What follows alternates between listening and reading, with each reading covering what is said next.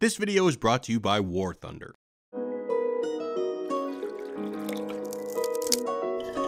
What's up, Wisecrack? Jared here. I'm not sure if you've noticed a trend lately, but a lot of very smart people are acting incredibly dumb. Elon Musk made some very bold and very wrong statements about coronavirus. Musical genius Kanye West has announced a run for president without even filing the right paperwork, and I can't seem to go a day without finding out some award-winning scientist hawking weird pseudoscience. Professor Montagnier is first of all a medical doctor, a pragmatist.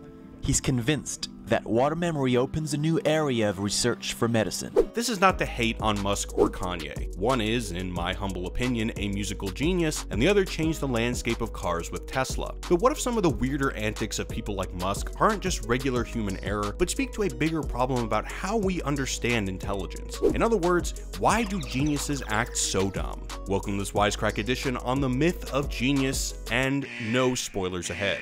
But before we continue, I want to give a shout out to this week's sponsor, War Thunder. From the makers of Crossout and Star Conflict comes War Thunder, a free large-scale combat MMO that's available on PC, PS4, and Xbox One. In the game, you can fight in history's most iconic battles by air, land, or sea. Take your T-80 on a world tour and shoot down some helicopters, or send a massive cruiser to the bottom of the sea. With War Thunder's high-end graphics, it's like being in the middle of history. There are more than 1,500 combat vehicles and over 350 unique airplanes to choose from. The flight sim is one of my favorite parts since they spare no detail in what it's like to fly a plane. You can customize your vehicles with upgrades, mods, and even custom skins. Then once you're ready, you can choose a battle from World War II, the Cold War, or a modern conflict anywhere on the globe. War Thunder is always updating the game, so there's always something new to explore.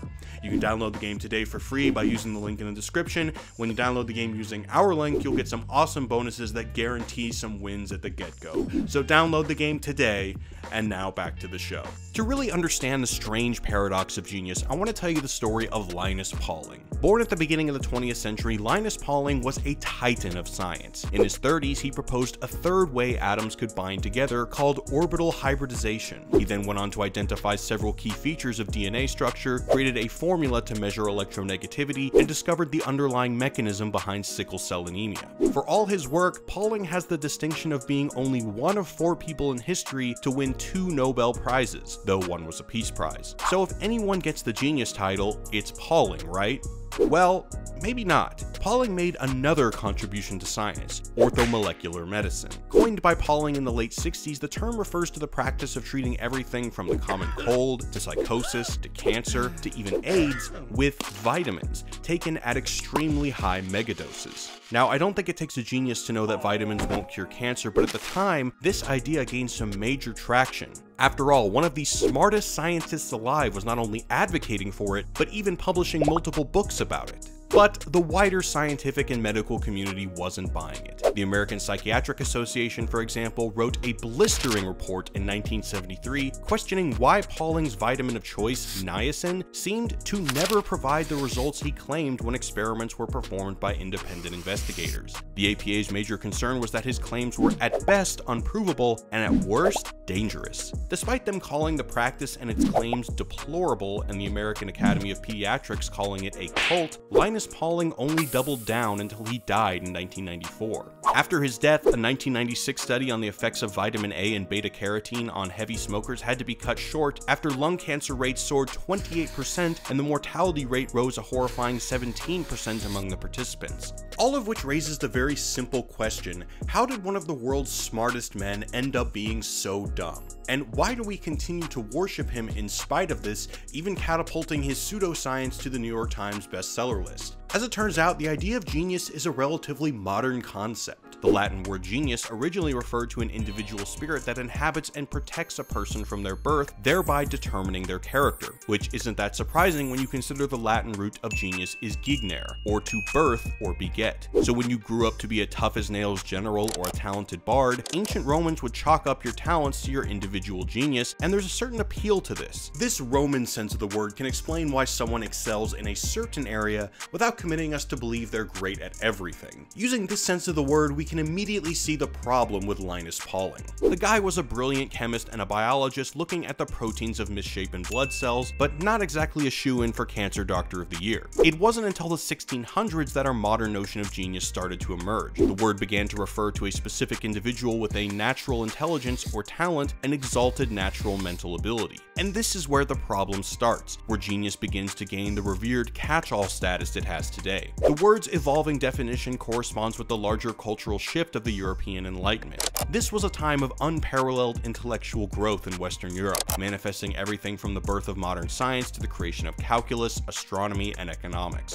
Central to all this intellectual progress, though, was the idea that man could, through his intellect, unlock the keys to the universe and change our world for the better. This is around when we start to see glimmers of our modern-day genius worship. 18th century French philosopher Anne Robert Jacques Turgot, for example, asserted that progress only occurs when an individual genius makes advances in their field. According to Turgot, states have the responsibility to foster these geniuses and allow them to flourish. In his eyes, there probably wouldn't be anything wrong with government subsidizing Tesla or Solar City through lucrative tax credits, or giving Kanye's fashion brand Yeezy a small business loan in the wake of COVID-19. It's all in the service of further developing their genius. 19th century Scottish philosopher and mathematician Thomas Carlyle takes this idea of worshipping geniuses one step further. In his book On Heroes, Hero Worship, and the Heroic in History, Carlyle famously stated that the history of the world is but the biography of great men. In Carlyle's view, a select few geniuses were responsible for all the major developments throughout history, while us lay people were just along for the ride.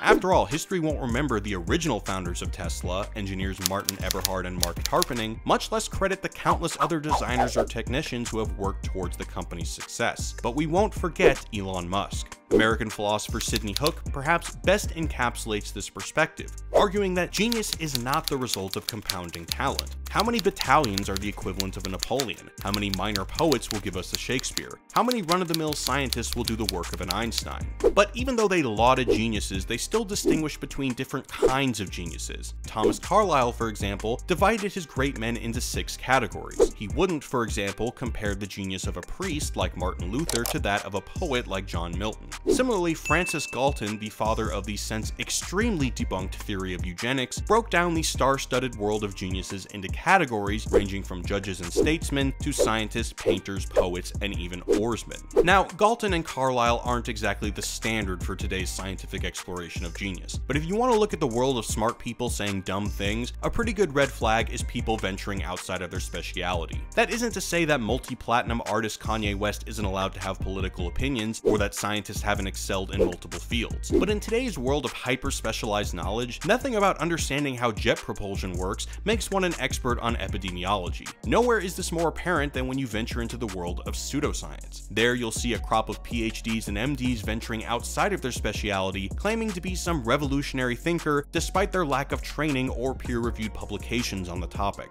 Take, for example, someone like Ivar Yaver, who despite being awarded a Nobel Prize for proving electron tunneling occurs in superconductors, also happens to be among the biggest climate change deniers in the scientific community. On the one hand, a genius. On the other, a dum-dum. There's also just people who go off the rails. Take Luc Montagnier, who proved that a retrovirus causes AIDS, only to turn around and publish 2 papers claiming that DNA can produce electromagnetic signals when diluted, aka basically homeopathy. Montagnier's claims were met with scorn from the scientific community. But this is only half the story. There's another reason modern society valorizes geniuses like Albert Einstein or Elon Musk, presuming them to somehow have special brains capable of tackling any problem regardless of the topic. Which brings us to IQ. Cast your mind back to the French countryside in the early 20th century. Universal education has just become a thing, and as your classroom is flooded with children from all sorts of backgrounds, you need to identify which ones have special education needs so they can get extra attention.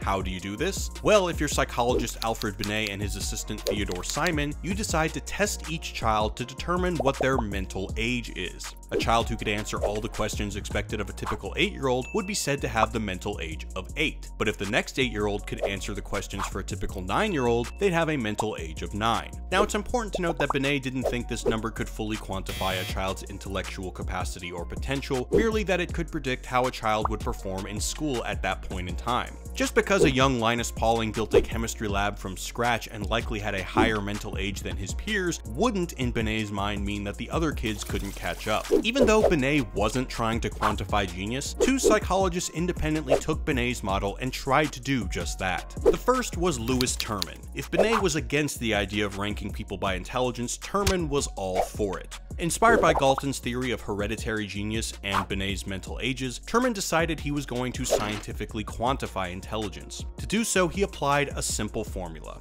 Mental age divided by physical age times 100 equals intelligence quotient, or IQ. So if you can answer a question that a 10-year-old can and you're only 5, 10 divided by 5 is 2 times 100 is 200, you're a genius. With this simple calculus, Terman instituted the modern regime of IQ testing as we know it today, ranking and sorting everyone from school students to army recruits. But this massive wave of testing brought to light an interesting fact. As English psychologist Charles Spearman first noted, scores across different portions of different IQ tests were positively correlated. In other words, kids who were good at pattern recognition, for example, were also good at vocabulary and memorization. Intelligence, it would seem, wasn't tied to specific subjects or areas. Instead, this statistical correlation implied what Spearman called a general intelligence, better known as G. We now had a modern conception of genius. A genius was someone with a high IQ, which made you smart about almost everything. In committing to this view, we as a society had completed a U-turn on our pre-Enlightenment views. Genius was no longer something that everyone possessed, a characteristic or quirk to explain their personality. Instead, it's the domain of the hyper-intelligent, and we should revere them for it. So don't criticize Elon Musk for dipping his toes into predictive modeling in COVID-19, even if he's catastrophically wrong, and don't you dare think that hawking vitamins as a cure for cancer is essentially a multi-level marketing scheme with less steps. We often give these people the benefit of the doubt just because they're seemingly much smarter than us, or at least that's what the cultural narrative wants us to do. It's the reason why Albert Einstein, with zero political experience, was offered the presidency of Israel in 1952, because he's just so smart. But Einstein, understanding that his genius was not universal, declined it, citing his complete and utter lack of experience in the matter. And here's where we can understand how Terman and Spearman got a lot about intelligence wrong. Despite its prominence in popular culture, the IQ test and the concept of monolithic G has been under sustained attack from psychologists for decades. The problem is that intelligence tests, whether they're dealing with logical or spatial reasoning, are only measuring intelligence in a certain sense. It's hard to see how an IQ test will spot the person who's going to make the next big contribution to music, or how a kid with impeccable spatial reasoning will do in The Floor is Lava. According to psychologist Robert Sternberg, this is where most intelligence tests fail. They refuse to look into the context of what they measure. In Sternberg's view, we're suffering from predictor criterion confusion. That's a fancy way of saying we're using IQ tests to reflect intelligence more than real-world problem solving. To Sternberg, intelligence has to take into account the purposive adaptation to, shaping of, and selection of real-world environments relevant to one's life. In other words, intelligence doesn't occur in a vacuum. Instead, what's considered intelligence changes drastically between cultures, environments, and situations. While being able to spend hundreds of hours studying for the SAT might make you smart by a college's standard, for a hunter-gatherer, intelligence might be linked to the ability to orient yourself in your surroundings while tracking prey. In both cases, our intelligent human is adapting to real-life scenarios to get what they want, even if these forms of intelligence are very different. Going back to Kanye, the only way to measure his specific brilliance is to hear his music. So here's the big question, Wisecrack. If our modern conception of genius rests on IQ tests that are kind of bunk and a concept of G that might not really mean anything in a broader sense of intelligence, is there really even such a thing as a genius at all? Sure, Elon Musk has had moments of genius, as did Linus Pauling before him, but what if they're actually just smart people who happen to stumble upon some breakthrough ideas? As it turns out, there's some evidence this might be the case. Terman, in his quest for studying geniuses, actually embarked on one of the longest-running longitudinal studies in history. Partnering with the California public school system, he used IQ tests to identify the most gifted children and then followed up with them for the next 35 years. While Terman hoped to find the great men that Carlyle theorized moved history, instead, most of his approximately 1,500 geniuses went on to live normal lives. In a devastating analysis, sociologist Peter M. Sorokin demonstrated that Terman's geniuses did just as well in life as a random sampling of kids from a similar socioeconomic status. In other words, genius-level IQ didn't produce any Linus Paulings or Elon Musks. In fact, as journalist Malcolm Gladwell points out, Terman actually tested and ultimately rejected 2 individuals who went on to win Nobel Prizes. Maybe genius isn't a number then, but rather the happy accident of a hardworking, lucky, and ultimately normal person. And maybe they get a boost from specific kinds of reasoning skills. Terence Tao, the winner of the Fields Medal in 2006, kind of like the Nobel Prize for Math except much more exclusive, takes just this view. He argues the popular image of the lone and possibly slightly mad genius who ignores the literature and other conventional wisdom and manages by some inexplicable inspiration to come up with a breathtakingly original solution to a problem that confounded all of the experts is a charming and romantic image, but also a wildly inaccurate one. To Tao, genius isn't the result of the great men that Carlyle proposed. Instead, the genius stands atop the shoulders of those that came before, whose small incremental advances led to the genius's breakthrough. It's not brilliance, it's simply progress obtained naturally and cumulatively as a consequence of hard work, directed by intuition, literature, and a bit of luck. But what do you think, Wisecrack? Did the simulation just short us the intelligence needed to fully appreciate the legend that is Elon Musk? Let us know in the comments how smart or dumb you think we are for writing this. Thanks to all our awesome patrons for supporting the channel and our podcast. Slam that subscribe button to prove how smart you are, or don't. And as always, thanks for watching, guys. Peace.